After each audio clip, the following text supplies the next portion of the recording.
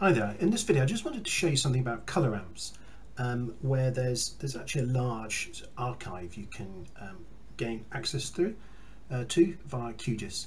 So I'm using Zurich, I think, yep, 318, but this goes back a few versions. I don't know exactly when, but it goes back a few versions.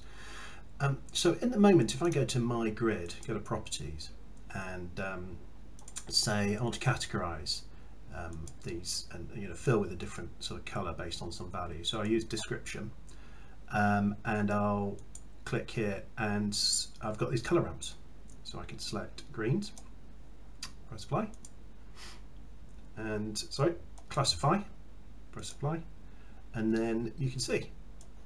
Okay, so I've got a nice grading color, pretty irrelevant the data, but don't worry about that. But as you saw in the color ramp, you can obviously configure it and create your own, but actually there's quite a few people out there who have already done a lot of this configuration and created sort of bathymetric, temperature, elevation, all kinds.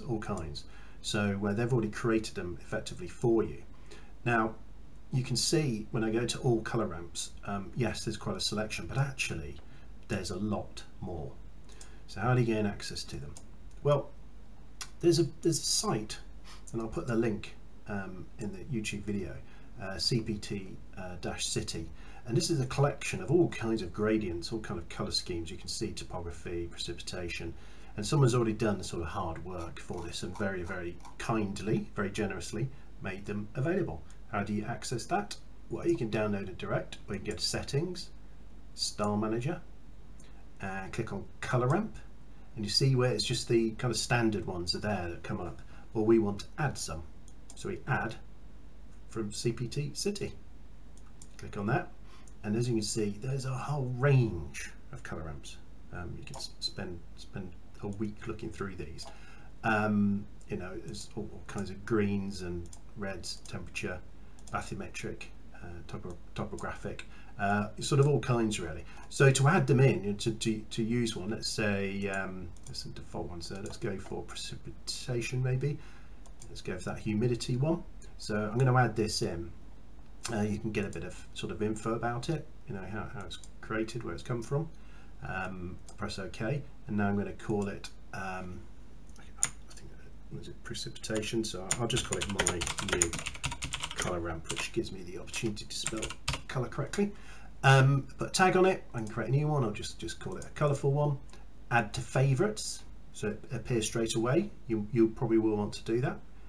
Press save, close. Now when I go back to my layer, go to properties, I go to the color ramp.